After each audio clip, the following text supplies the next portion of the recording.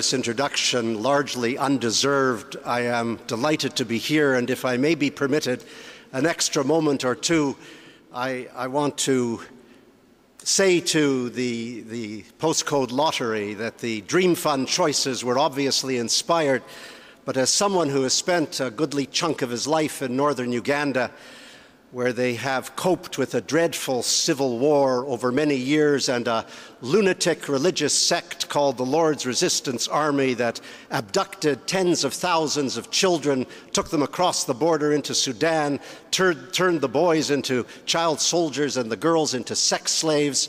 The whole terrain of northern Uganda was eviscerated by the dreadful nature of the conflict. And it's a tremendous thing you've done, the Postcode Lottery. It makes me feel intensely emotional to have contributed so much to Oxfam Novib to restore sanity and strength to a part of the continent that has been so maligned. Thank you for doing so.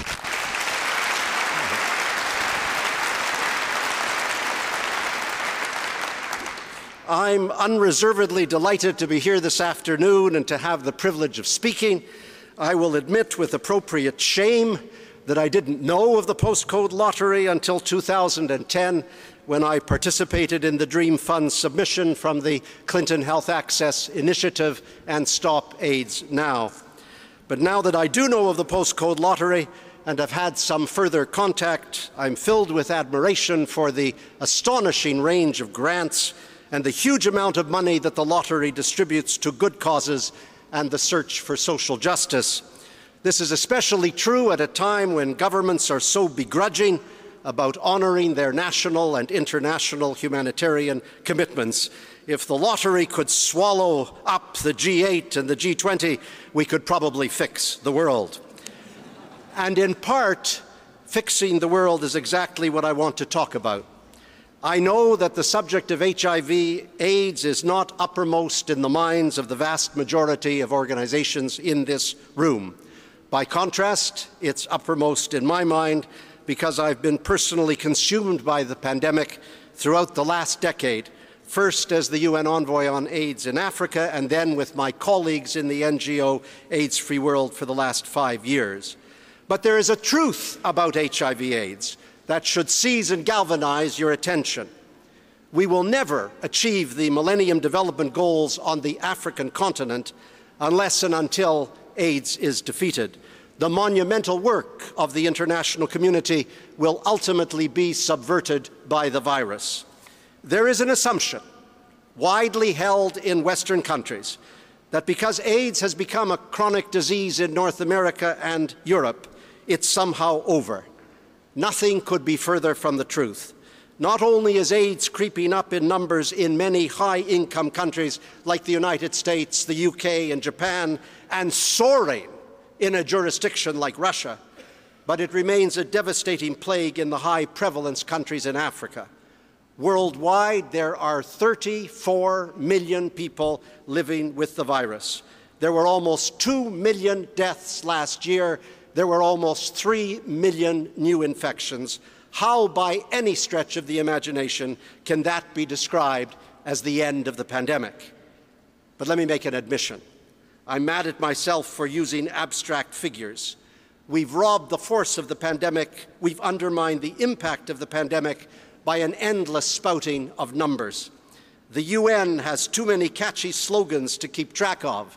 Zero this and zero that, and numbers of this and numbers of that, and percentages that will be achieved by this date or that date, and then an endless orgy of graphs and charts purporting to show this percentage decline and that percentage decline in this country and that country, in this region and that region, not to mention the avalanche of financial data that leaves the head spinning. Statistics can, of course, be useful. But the real human beings whose lives have been decimated by the pandemic have been allowed to disappear. As it happens, I teach a course on the Millennium Development Goals at Ryerson University in Toronto. In last Monday's class, I invited a close friend, Ida Mukaka, a woman from Zambia, who acts as a field representative assessing the impact of AIDS on communities, to speak to the students. Her older brother died of AIDS some years ago. Her younger brother died in December. Her niece died 10 days ago, leaving a 4-year-old orphan. A little boy, frantic and desperate at the funeral to understand what in God's name had happened to his mother, mirroring the bewilderment of those little kids all over the continent struggling with pain, anguish, uncomprehending, orphans isolated in their grief, sleep riven by nightmares, an entire generation of children. What a world. It seems inconceivable. Ida then told the class that her sister was HIV positive, and she herself was HIV positive, and she was about to lose her doctor because of financial cutbacks. The throbbing anxiety never ends. What's so incredibly frustrating is that we now know how to defeat the pandemic. 30 years into the scourge of AIDS, with untold suffering and massive death, we finally know how to subdue the virus. There's a package of preventive interventions on which virtually everyone has agreed. 3 of them are particularly critical.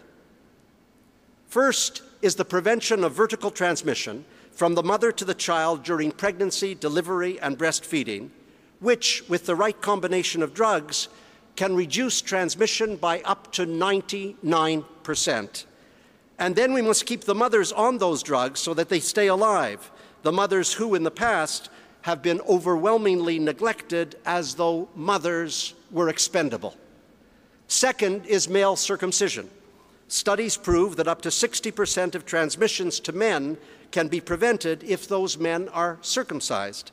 There's a new book out showing conclusively that if international agencies hadn't been irresponsible, we would have energetically pursued male circumcision over a decade ago, with countless lives saved as a result.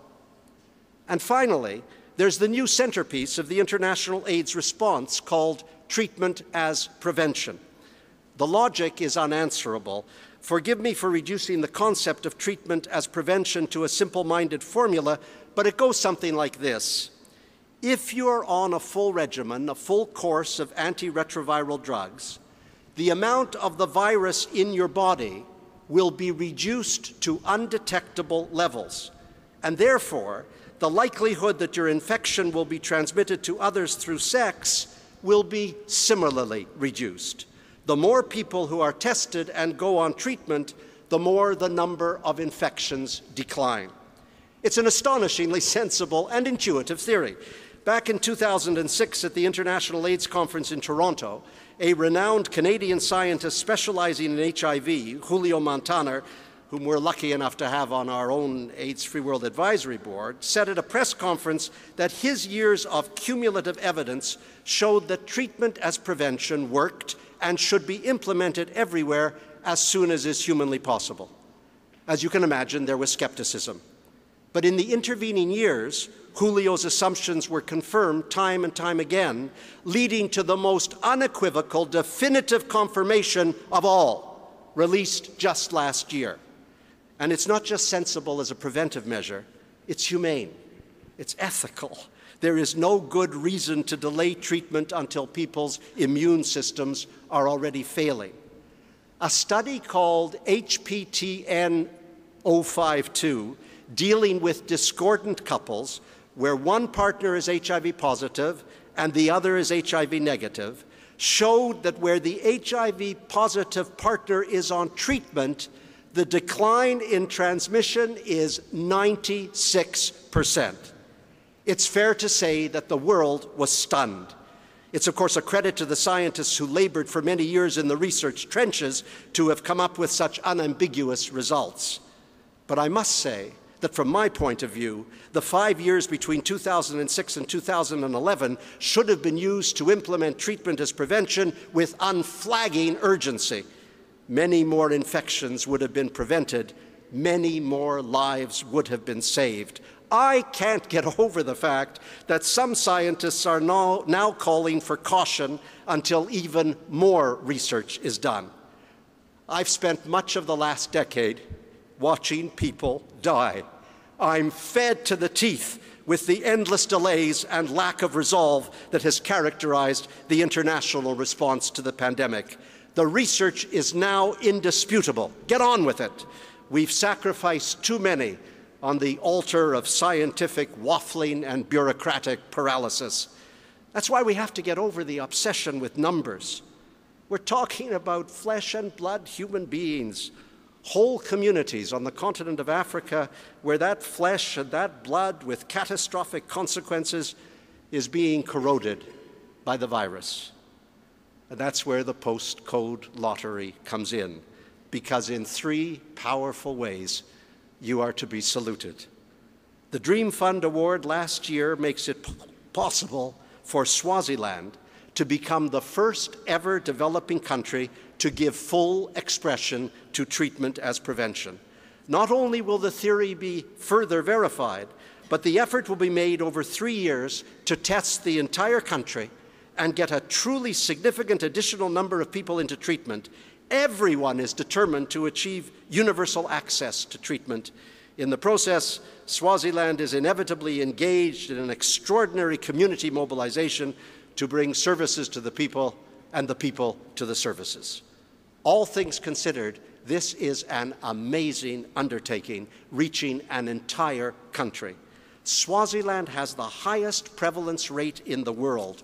Over 25% of its adult population is living with the virus, and for pregnant women, it rises to nearly 50%. It's an unspeakable horror. And as if things aren't bad enough, Swaziland is ruled by an absolute monarch whose interest in the health of his citizens is negligible. It's really a crime. But partly as a result of the king's indifference, there just isn't enough money coming from the royal coffers to fight AIDS. That's the second powerful reason to applaud the postcode lottery. Your Dream Fund Award will make it possible to save tens of thousands of lives that might never have been saved without the lottery. Because you see, the only other potential major source of resources at the moment is the Global Fund to fight AIDS, tuberculosis, and malaria. The Global Fund is the most celebrated international financial vehicle for the transfer of resources for those infectious diseases. The Global Fund has been going on for exactly 10 years. It's bitterly ironic, brutally ironic, that on its 10th anniversary, the Global Fund has had to cancel its next round of grants as the money from the donors dries up. Solemn commitments were made by government donors in October of 2010, and those solemn commitments are not being honored. There will be a terrible price to pay in human terms. Bill Gates makes the point that for $300, drugs can be purchased and a person kept alive for a full year.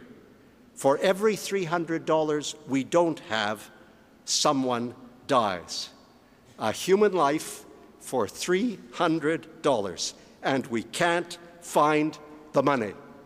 Although I point out that we can find the money for Iraq, for Afghanistan, for bank bailouts, for corporate bonuses, and for American election primaries. The moral test.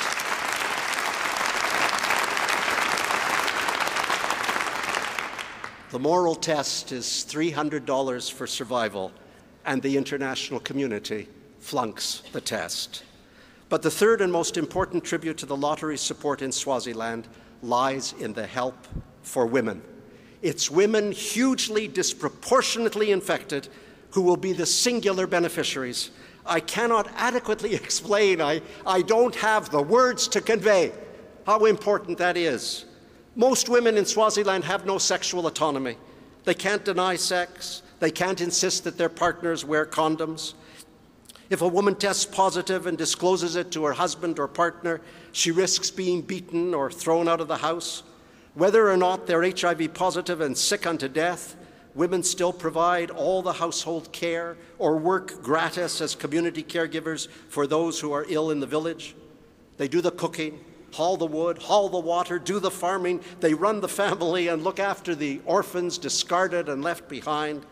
and women are regularly subject to horrendous sexual violence, violence that transmits the virus, intimate partner violence, marital rape, gang rape.